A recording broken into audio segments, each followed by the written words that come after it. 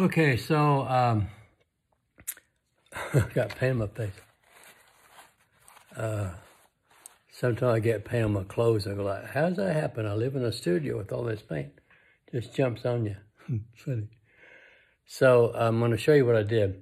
First of all, I scraped it with a razor blade. And then, let's see where we are here. There he was. He was right here.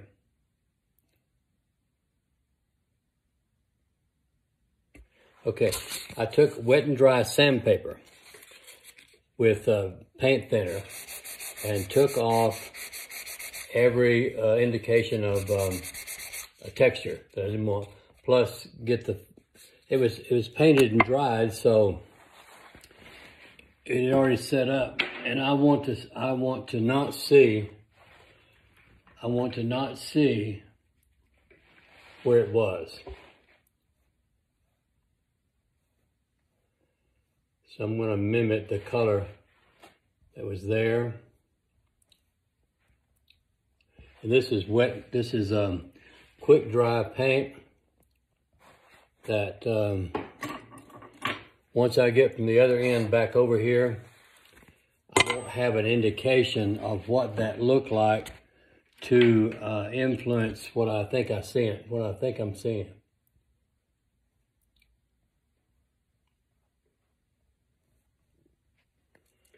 I don't want very much texture on it either.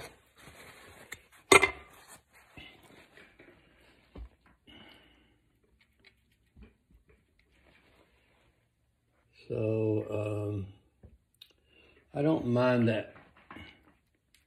I don't mind this dark color over here. Lets me think something else could be there. Okay.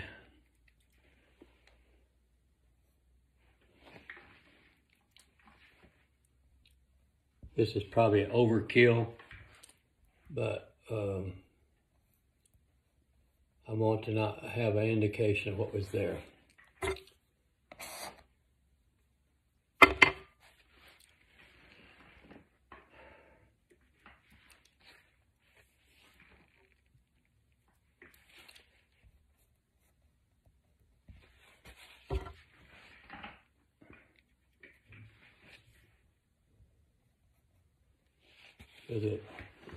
I must not have any real black out here.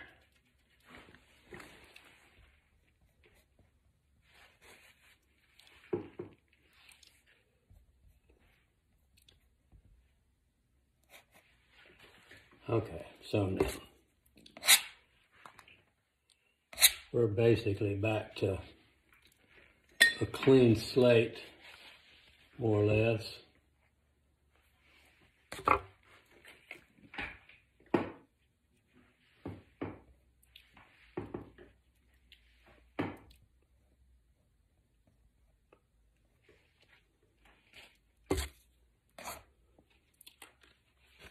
Okay. Now I got paint all over me.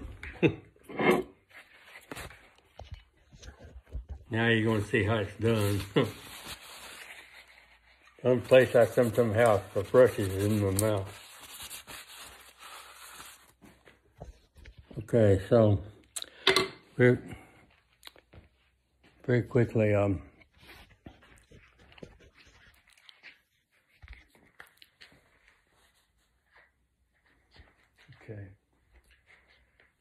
so you can read the painting. And if you notice how that opened that space up, now I'm able to view all the guys from this guy that way as one unit. Now, my job now is to tie those together as a unit, and that has to be done with paint, which indicates light and shadow and light source and that sort of thing. Well, that was a trick. So now stay tuned for the next development. I think I'm going to take out some other colorful tree shapes that I don't think should be there. In fact, this is 5 minutes already. This is some of them right there. So the next time you see me, those should be gone. Talk to you soon. Bye.